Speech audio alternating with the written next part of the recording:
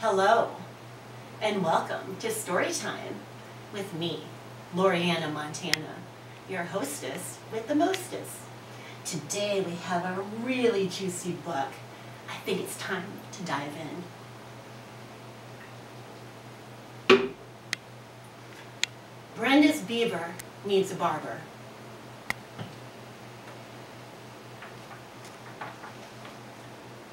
Brenda has a beaver, and she's ready to confess.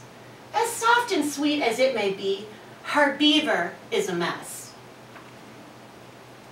Brenda's beaver's big, and Brenda's beaver's hairy.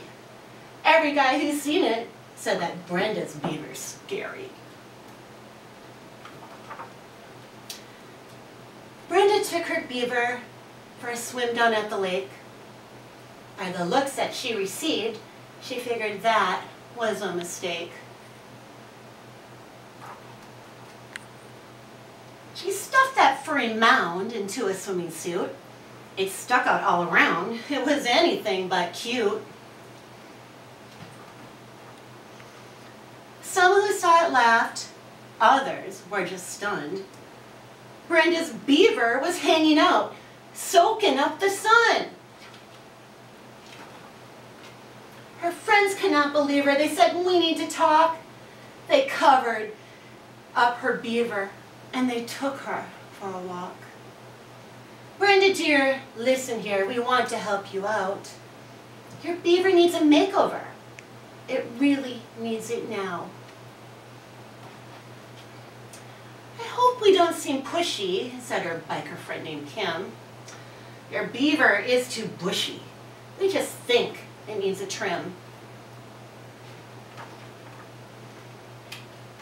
Savannah pulled her beaver back to show off what she'd done. Hers has a nice long landing patch. It looks like it'd be fun. Chrissy's beaver is quite rare. It could be worth $1 million. Hers is bare. It has no hair. Her beaver is Brazilian. Catherine let her beaver loose. She said, "There's nothing to it. Grab some clippers and a can of mousse. We'll show you how to do it." Kim produced some scissors and Chrissy had some wax. Now all that Brenda had to do was sit back and relax. As they came toward her beaver, they said, "Now don't be scared. We're going to see what's underneath that frumpy pile of hair."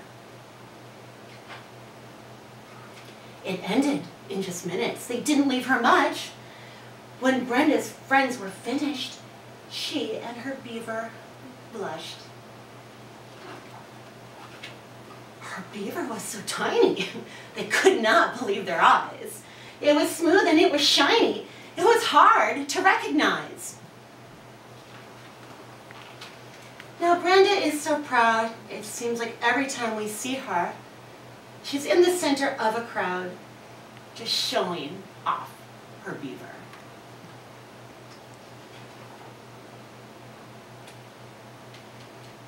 The end. Thank you for joining me today.